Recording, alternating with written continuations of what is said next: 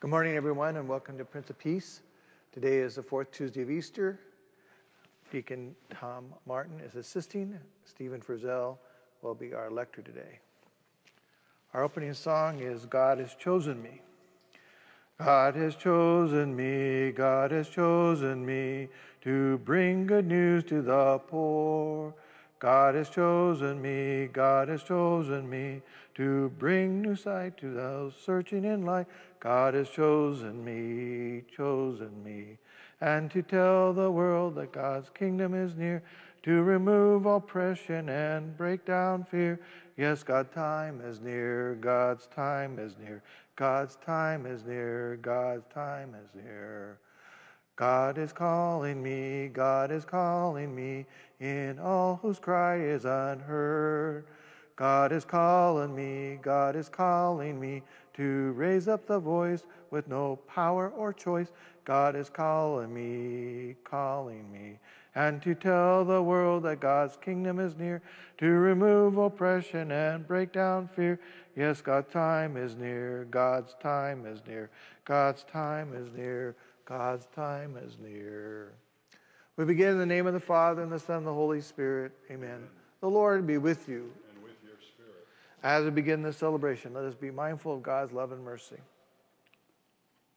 Lord Jesus, our brother and our guide, Lord, have mercy. Lord, have mercy. Christ Jesus, our way and our truth, Christ, have mercy. Christ, have mercy. Lord Jesus, our life and our hope, Lord, have mercy. Lord, have mercy. May Almighty God have mercy on us, forgive us of our sins, and bring us to everlasting life. Amen. Grant, we pray, Almighty God, that celebrating the mysteries of the holy resurrection, of the Lord's resurrection, we may merit to receive the joys of our redemption through our Lord Jesus Christ, your Son, who lives and reigns with you in unity of the Holy Spirit, one God, forever and ever. Amen. Let us listen to God's word.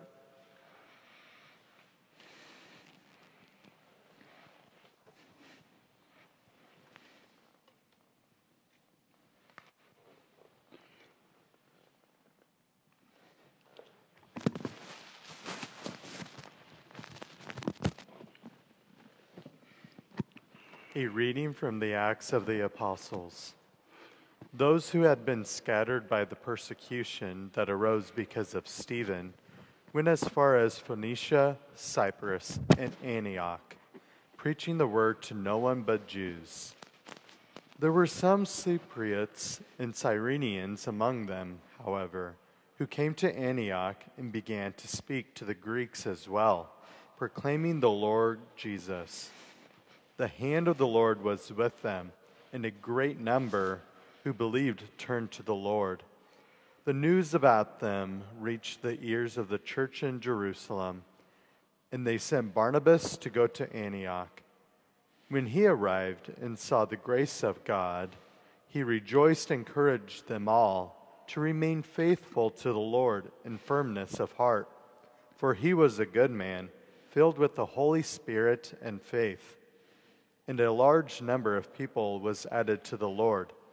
Then he went to Tarsus to look for Saul, and when he had found him, he brought him to Antioch.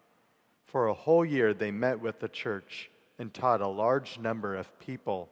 And it was in Antioch that the disciples were first called Christians. The word of the Lord. Thanks be to God. Our response is, all you nations, praise the Lord. All you nations, praise the Lord. His foundation upon the holy mountains the Lord loves, the gates of Zion more than any dwelling of Jacob. Glorious things are said of you, O city of God.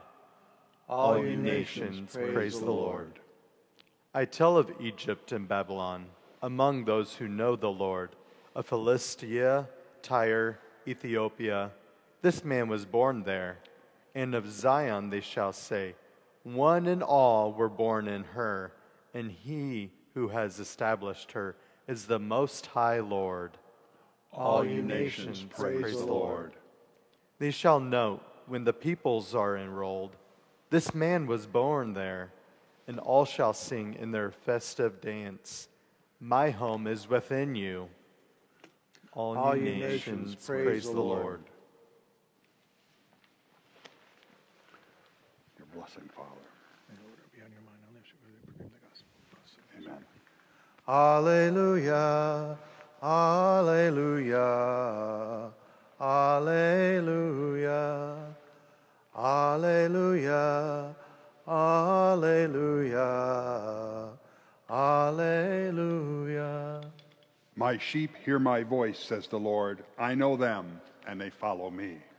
Alleluia, alleluia, alleluia. The Lord be with you. And with your spirit. A reading from the Holy Gospel according to John. Glory to you, O Lord.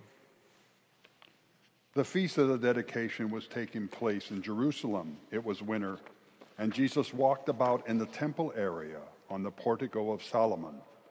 So the Jews gathered around him and said to him, "How long are you going to keep us in suspense? If you are the Christ, tell us plainly." Jesus answered them, "I told you, and you do not believe. The works I do in my Father's name testify to me.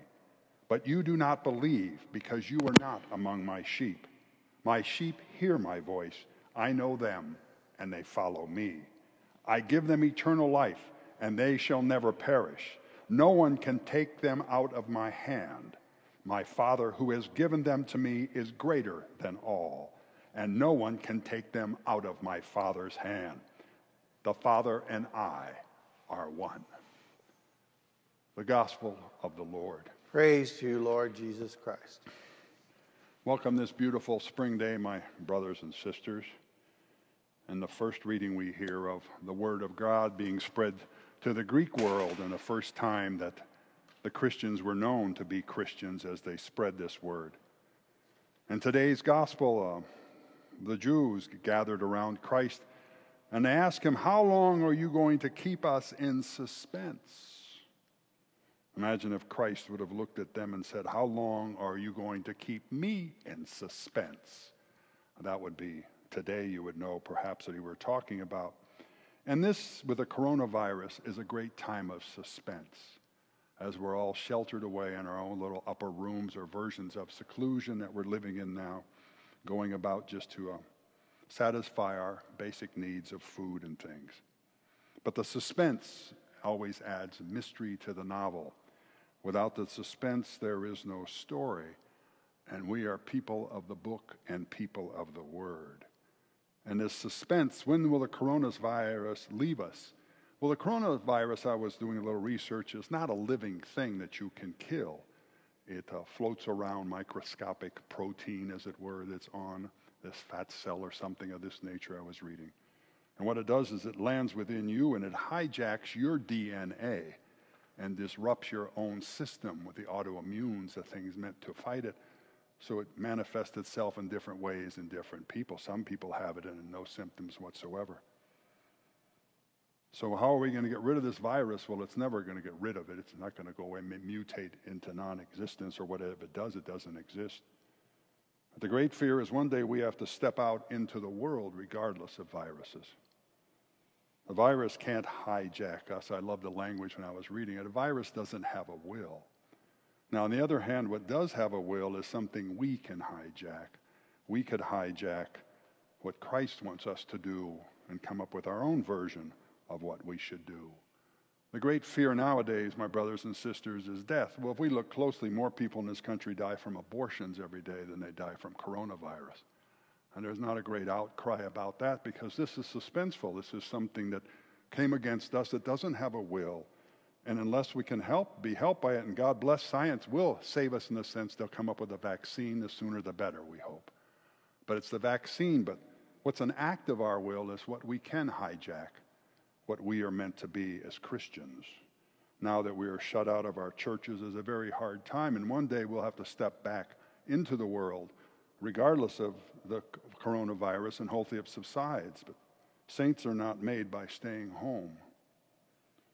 But it's a wonderful time as we're tested in our faith and run into death, which is part of the story and the tension. And for those who hear his voice, death, I remember praying as a kid, and I've changed the prayer. Now I lay me down to sleep. I pray the Lord my soul to keep. If I should die before I wake, I pray the Lord my soul to take. And I said that once for one of my grandchildren, and one of my children said, "Oh, we don't say that prayer anymore. It's too negative." And they changed the ending of it. If I should die, my soul to take. Well, that was my childhood prayer, and that's the modern world, though. In the face of death, we simply are just nervous wrecks is what we become. But as Christians, when we went out and took the good word, as you see in the first reading, and after those had to be scattered that were persecuted, after Stephen, they fled to the Greek world. And they went to Antioch. And some of the faithful who heard them were quickly added as they went. And these were the first people. They remained faithful to the firmness of heart to Christ and the word that he took. Because Christ did not come to let us be hijacked. He came to rescue us from sin and death. And that is important in this times, to keep sin and death before us, because one thing, death is not of our will, but sin is an act of our will. And we're called back to be Christians and to hold on to him. Because we hear his voice. We are the sheep that hear his voice. And it's not the case that you've heard his voice once. There, I've got it down, I've finished that program off. But we must continually hear his voice by reading the scripture. And further, when I was looking into the cell, it was interesting. It said the cell, in the language they used, a cell needs a host to feed off of. It needs a host to feed off of. A cell does. This microscopic coronavirus needs a host. Well, that's nice. We also need a host. But it's the host of the Eucharist that has us walking through death with Christ. And that's what we're called to do, my brothers and sisters. We must always keep this before our mind, that the coronavirus should not scare the hell out of us, but prepare to get the hell out of us, as it were.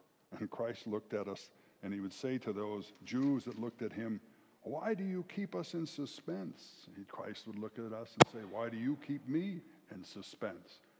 Come home to me, my sheep, and fear death no longer."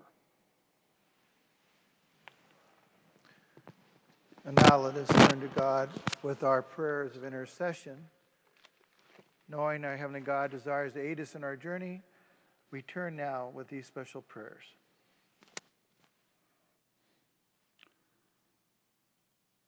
Our response is, Lord, hear our prayer. For our holy shepherd in the church, that they may be a light to the nations and an instrument of salvation to the ends of the earth, we pray to the Lord. Lord, hear our prayer. For national and civic leaders, that they may heed the witness of Christian prophets and apostles, uphold the dignity of human life and justice due to all the children of the Heavenly Father, we pray to the Lord. Lord, hear our prayer. For those who are in a period of great distress, suffering from illness or poverty, that the blood of the Lamb offered in this Mass may strengthen and console them, we pray to the Lord. Lord, hear our prayer. For those who feel alone and depressed because of the isolation of this time, and their brothers and sisters may be moved to relieve their sadness by reaching out to them, we pray to the Lord. Lord, hear our prayer. For those who have died as a result of this pandemic, that faith in Christ Jesus as the resurrection and life may lead them into eternal life, we pray to the Lord. Lord, hear our prayer. God of abiding love and mercy, we thank you for calling us to strength beyond our limitations and to live as witnesses to your risen Son. Help us to live as repentant, forgiving, loving members of Christ's body. We pray to the Lord. Lord, hear our prayer. Let us pray for the parishioners of Prince of Peace for whom this Mass is offered. We pray to the Lord. Lord, hear our prayer. Generous God, you know us each by name. Hear our prayers and let your Holy Spirit fill our hearts. We ask this through Christ our Lord, who lives and reigns forever and ever. Amen.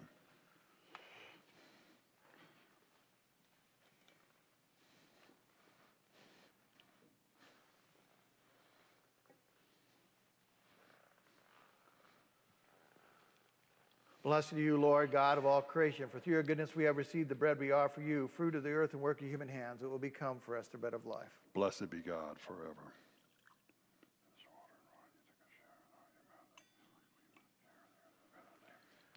Blessed are you, Lord, God of all creation, for through your goodness we have received this wine we offer you, fruit of the vine and work of human hands. It will become for us our spiritual drink. Blessed be God forever.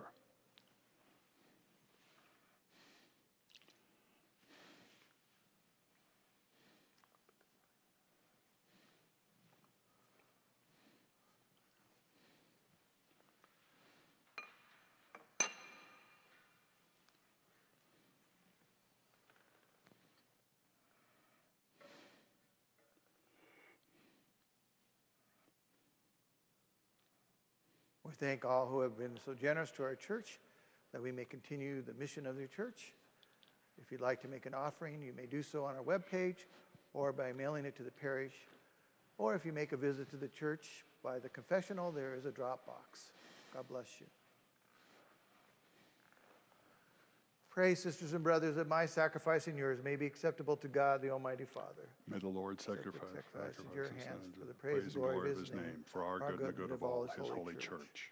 Grant, we pray, O Lord, that we may always find delight in these paschal mysteries, so that the renewal constantly at work within us may be the cause of our unending joy. Through Christ our Lord. Amen. The Lord be with you. And with your spirit. Lift up your hearts. We lift them up to the Lord. Let us give thanks to the Lord our God. It is right and just. It is truly right and just, our duty and our salvation at all times to acclaim you, O Lord, but in this time above all to laud you yet more gloriously when Christ our Passover has been sacrificed. Through him the children of the light rise to eternal life, and the halls of the heavenly kingdom are thrown open to the faithful. For his death is our ransom from death, and in his rising the life of all have risen.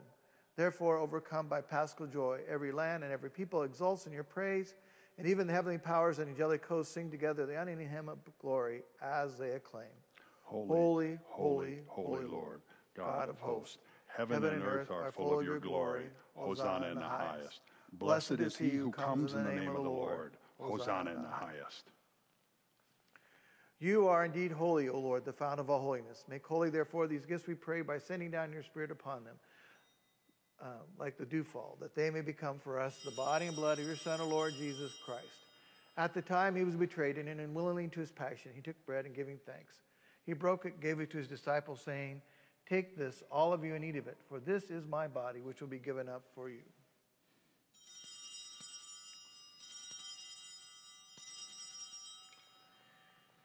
In a similar way, when supper was ended, he took the chalice, and once more giving thanks, he gave it to his disciples, saying, "Take this, all of you, and drink from it, for this is the chalice of my blood, the blood of the new and eternal covenant, which will be poured out for you and for the many for the forgiveness of sins. Do this in memory of me."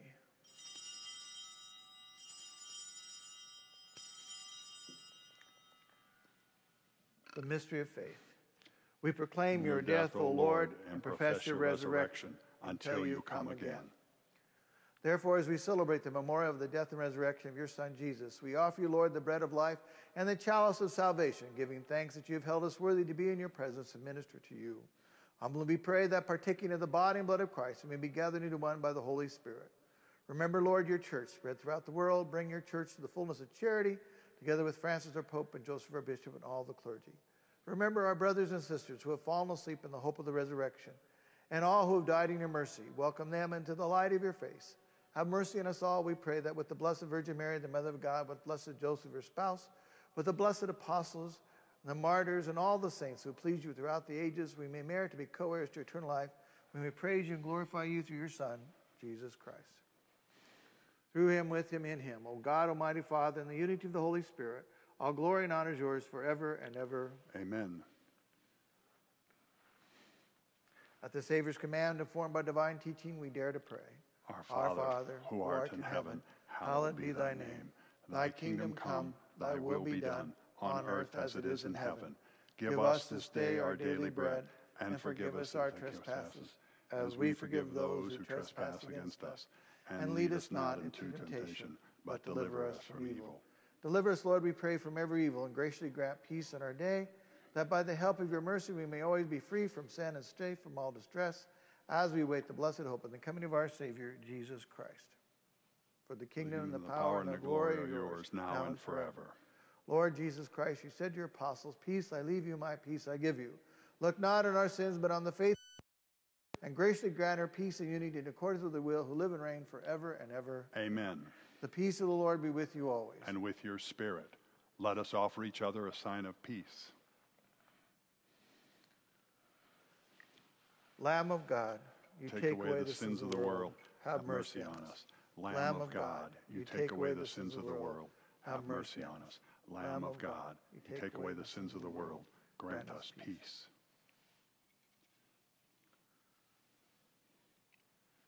Behold the Lamb of God. Behold him who takes away the sins of the world. Blessed are those who are called to the supper of the Lamb. Lord, I am not worthy that you should enter under my roof, but only say the word, and my soul shall be healed.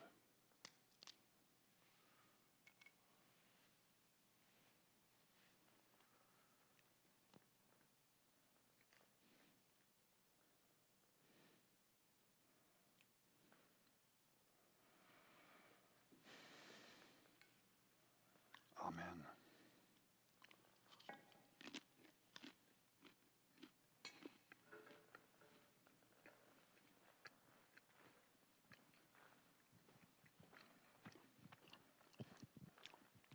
Jesus, I believe you are present in the most holy sacrament. I love you above all things, and I desire to receive you into my soul. Since I cannot at this moment receive you sacramentally, come at least spiritually into my heart. I embrace you as if you were already there, and unite myself wholly to you. Never permit me to be separated from you. Amen. Amen.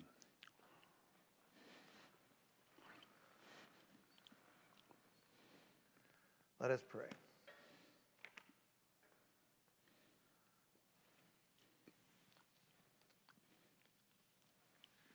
Hear, O Lord, our prayers, that this most holy exchange by which you have redeemed us may bring your help in this present life and ensure us eternal gladness. Through Christ our Lord. Amen. Amen.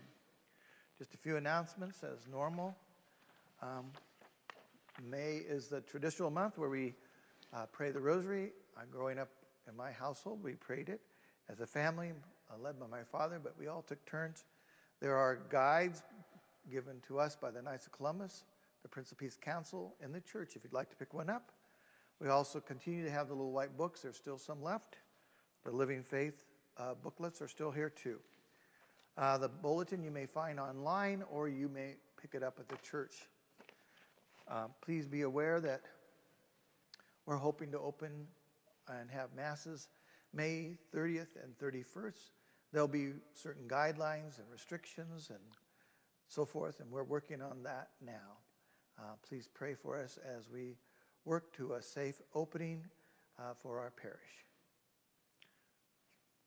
The Lord be with you. And with your spirit. May Almighty God bless you all, the Father, the Son, and the Holy Spirit. Amen. Go in peace, glorifying the Lord by your life. Thanks be to God. We'll sing a couple verses of Immaculate Mary.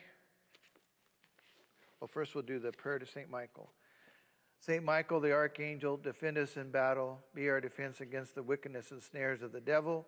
May God rebuke him, we humbly pray. And do thou, O Prince of heavenly hosts, by the power of God, thrust into hell Satan and every other evil spirit who prowl about the world for the ruin of souls. Amen. Immaculate Mary, your praises we sing. You reign now in heaven with Jesus our King.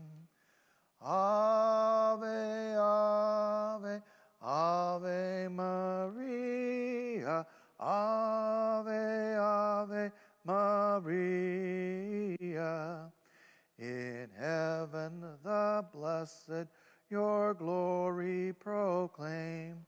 On earth we your children invoke your fair name. Ave, Ave, Ave Maria, Ave, Ave Maria. We pray for our mother, the church upon earth, and bless Holy Mary, the land of our birth. Ave, Ave, Ave Maria, Ave, Ave Maria.